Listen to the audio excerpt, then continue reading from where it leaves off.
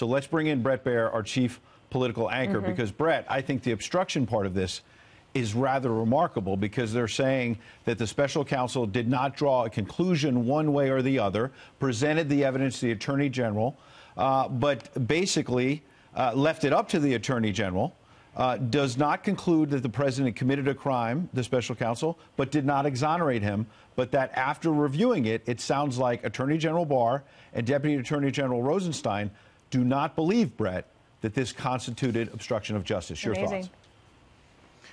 First of all, let's just pause. This is stunning. After 675 days, after a country has been through obsession, really, of this case and nonstop coverage, this is the conclusion, that no American conspired or worked with Russia to alter the 2016 election. Amazing. That the president and his campaign did not have any ties to that action. Think about all the things that have been said and speculated and talked about.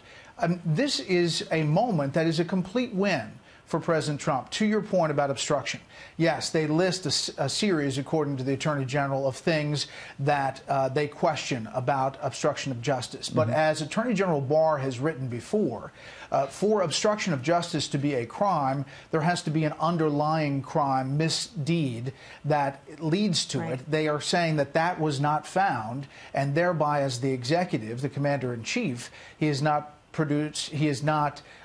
falling under the guidelines of obstruction of justice, moving that forward. I'm sure there will be Democrats on Capitol Hill that say they want to see the specifics and they want to go down that road. But the Attorney General and the Deputy Attorney General are making that decision in this report. It is stunning, these sentences here that are completely saying like a complete that and the total Trump campaign vindication. and the president, yeah, it's a vindication. A total vindication and for a of what he said president from the beginning. 231 times, Dana, he said no collusion or tweeted it. 231 times.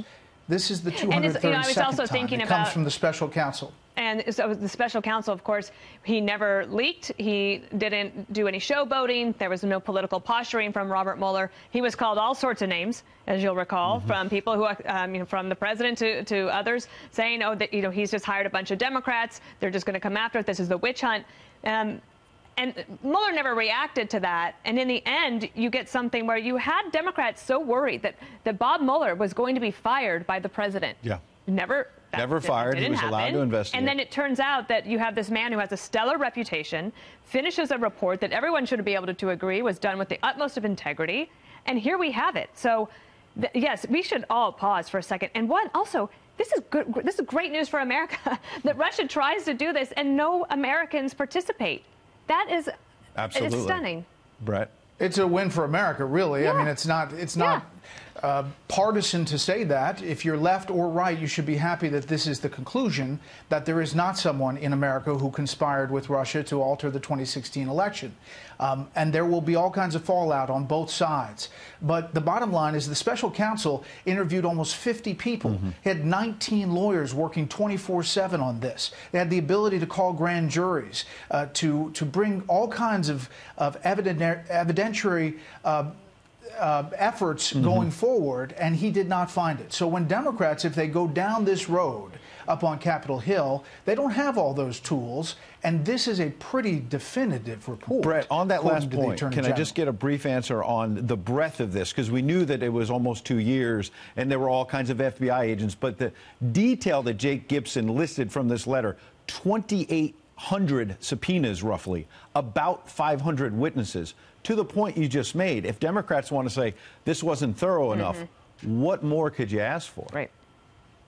You can't. And this was, 2 years plus.